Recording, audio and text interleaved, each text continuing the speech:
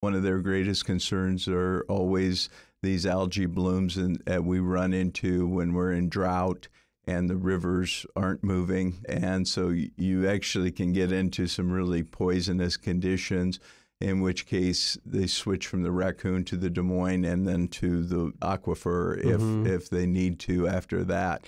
What I will tell you is that based on these river levels and the conditions, as you indicated, heavy agricultural times, those nitrate removal systems are running all the time. We have the largest nitrate removal system in the world.